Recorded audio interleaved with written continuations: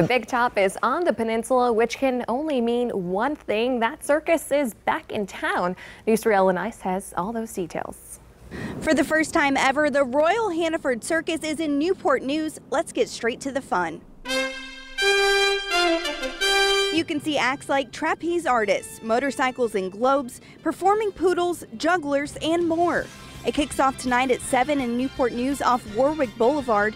Ringmaster Timothy Teggy says it's a show you don't want to miss. It's just a marvelous, well-rounded show. There's something literally for every age, whether you're 2 years old or 102. The ringmaster tells me there are 9 generations of the Hanneford family that have performed or are performing, which he says makes the show extra special. You can get a discount on tickets if you buy ahead of time. More information on showtimes and ticket prices can be found on our website, WTKR.com. In Newport News, Ellen Ice, News 3.